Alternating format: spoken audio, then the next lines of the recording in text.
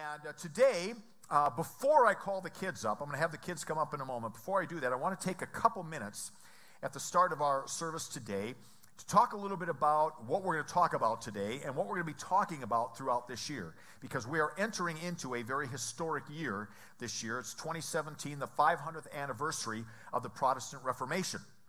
So last year, there was a small group of us from the church made up of your board, some of your board members, some of your staff, and some of you.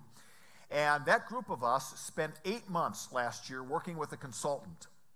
And the purpose was to help us fine-tune and put in writing who we are as a church, our mission as a church. We did that for a couple reasons. First of all, we did it to make sure that for years to come, generations to come, we'll know who we are, because it's real easy to deviate from your mission. So we'll know who we are, what God has called us to do as a church. Second reason why we did it for a more short term is we're going to hopefully be calling a new pastor in 2017, an associate pastor. So it's important for us to be clear on who we are, so we know what kind of pastor we're looking for. And it's important for that pastor to know who we are as we make decisions together about each other. And so we worked for 8 months on tweaking our mission statement. We laid out our values, which are sort of those foundational statements, those things we believe in that are important. We created an icon. Some of you have seen it already up on our Facebook page of our strategy here at church. And a lot of these different things that we've written, we'll make sure we get out to you now in the next few weeks. But near the end of the process, we were asked to create measures. And measures are important because they answer the question, are we really doing what we're called to do? And how do we know we're really doing it? I mean, you can say you're doing it, but how do you prove you're actually doing it? How do you measure it? And since our mission really is to follow Jesus on the bold, reckless adventure of grace, the question then was, what does that look like? What does a follower of Jesus look like? What does a Christian look like? What does it look like to become a Christian?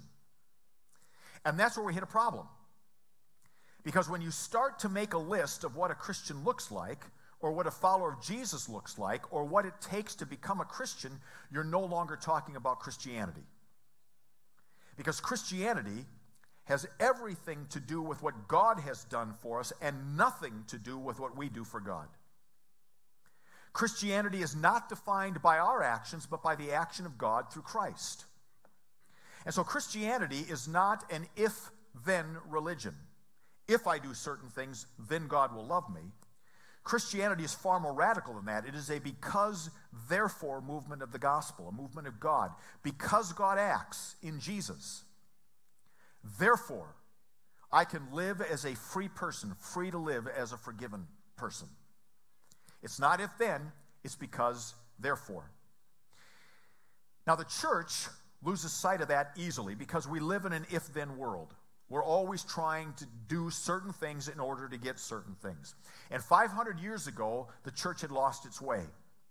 And it had really become an if-then church. If we do all of these things for God, then God will love us, then God will accept us.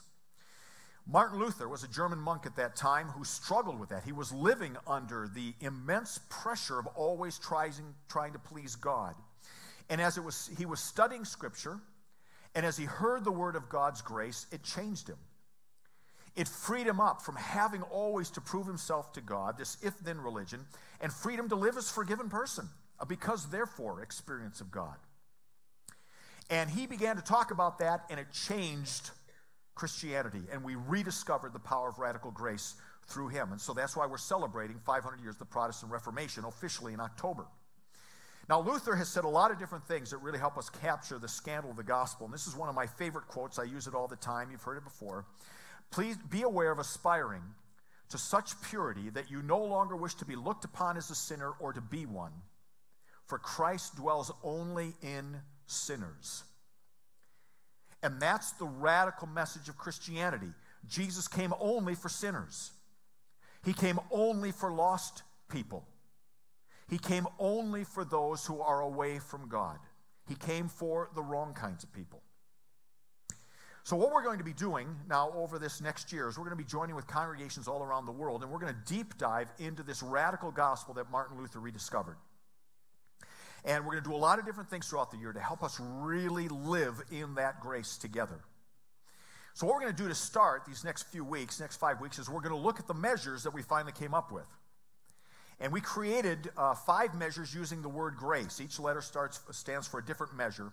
And so we said this: a Christian is defined, or a Christian looks like this. A Christian is one who has been grasped by grace, is rooted in grace, is affirmed by grace, is called by grace, and is empowered by grace.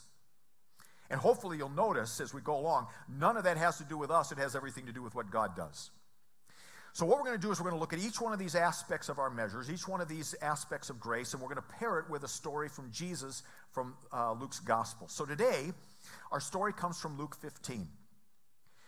The religious leaders catch Jesus red-handed, eating with the wrong kinds of people.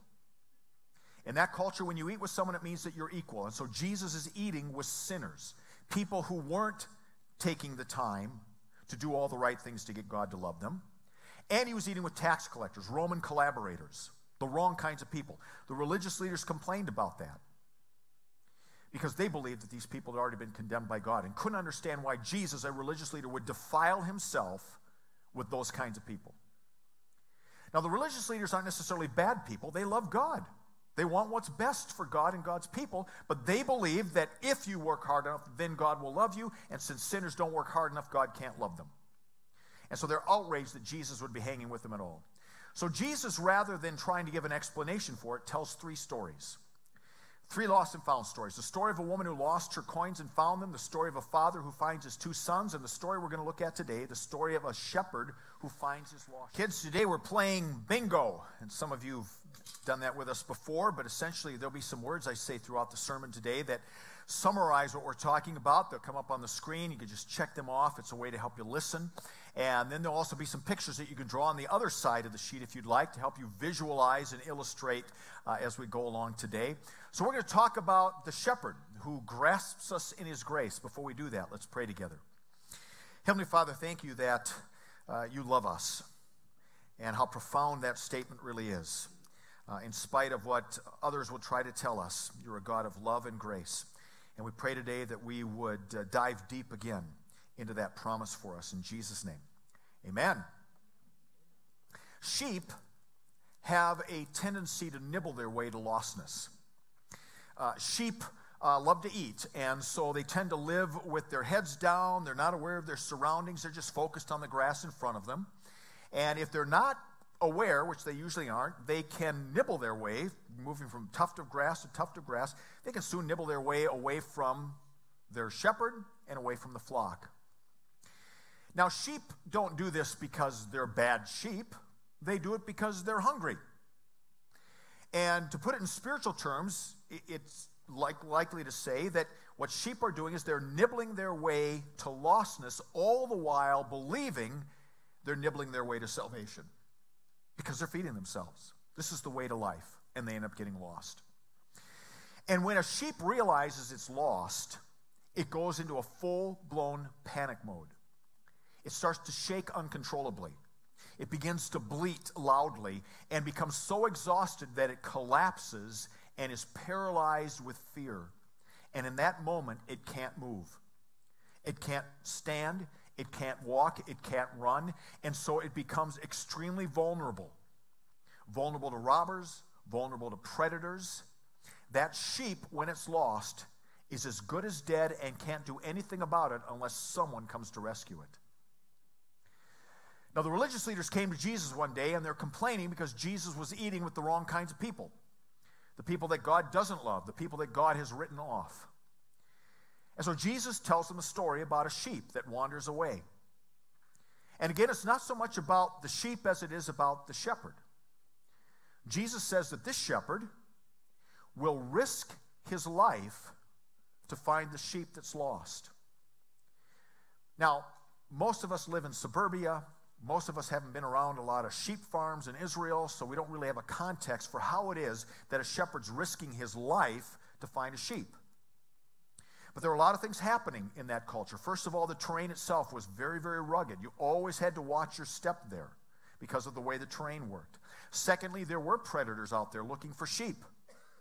And they wouldn't stop at killing a shepherd to get sheep once in a while. And robbers were out there trying to steal sheep, and they would take on shepherds as well. So when a shepherd heads out on his own to find one lost sheep, he's risking his life.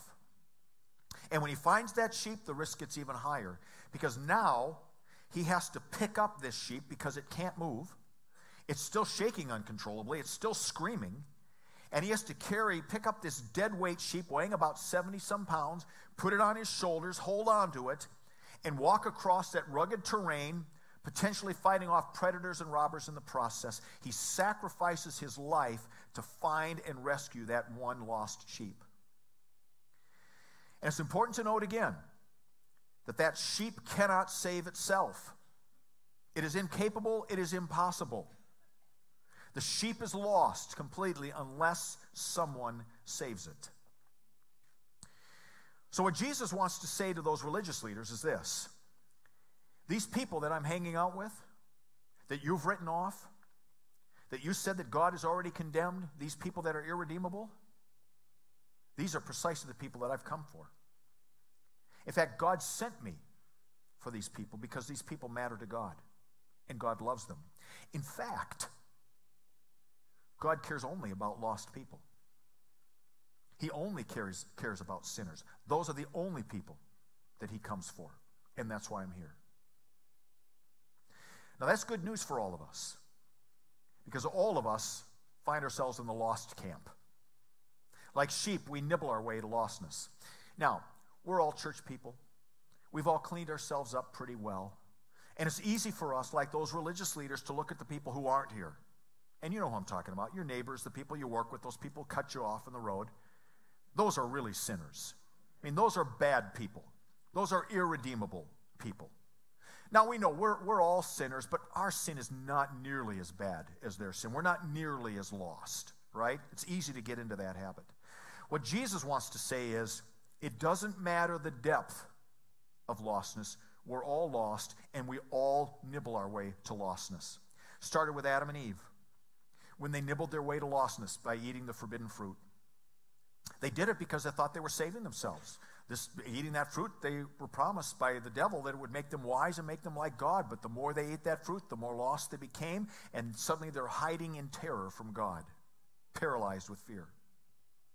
And that has been our legacy ever since, nibbling our way to lostness, trying to fill the void, trying to save ourselves, hoping if we nibble on the right thing, we'll find our sweet spot in life.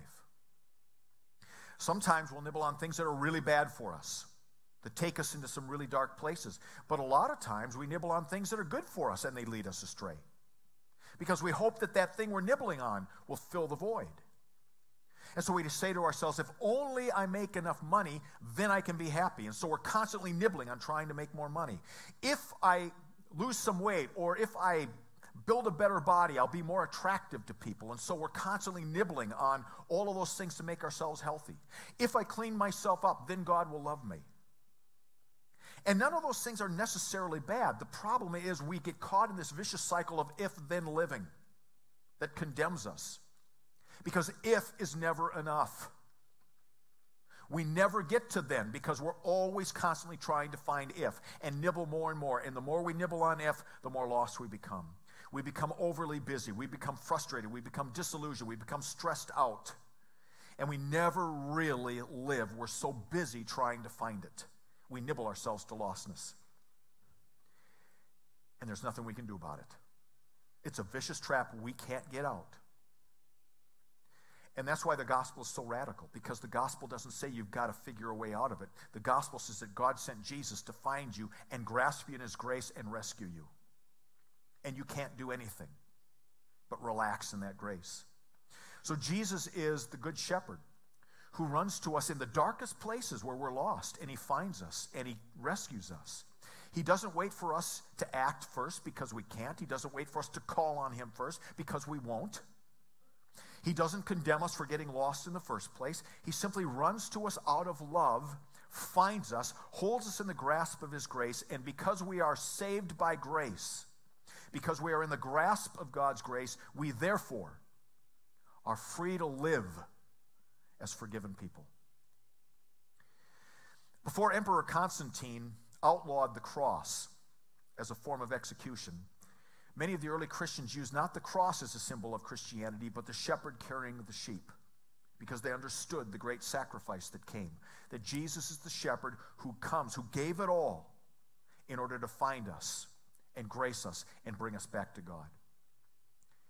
And so the radical message of the gospel is that what commends us to God is not our goodness. It is precisely our lostness and our sin that commends us to God, that moves God to act. The radical message of the gospel is that God loves you, and God is for you, and God is intent on finding you, and he will find you. And so to a world that has been made weary of nibbling itself to lostness, Jesus says, I have come to seek and to save those who are lost. To a world that is overburdened by if-then living, if I do these things, then I'll have this, and can't keep up, Jesus says, come to me, all you who are weary and heavy burdened, and I will give you rest. And to paraphrase Brian Mills, played by Liam Neeson in the movie Taken, Jesus says to you today, I have a particular set of skills. Skills forged out of God's love in eternity. Skills that make a guy like me your friend. Because wherever you are, I will look for you. I will find you. And I will give you life. Let's pray together. Heavenly Father, thank you that no matter how lost we are, and we all are in some way, shape, or form, no matter how lost we are, you always find us. And that's why Jesus came, at great personal sacrifice. And because we can't save ourselves, we are grateful that you are a God who saves us, and you are a God who loves us, and that grace changes everything. It frees us from trying to prove ourselves to simply living as people who are already approved of by you. And what a difference that makes. We can now just live as forgiven people. May that be a reality for us today. In Jesus' name we pray. Amen.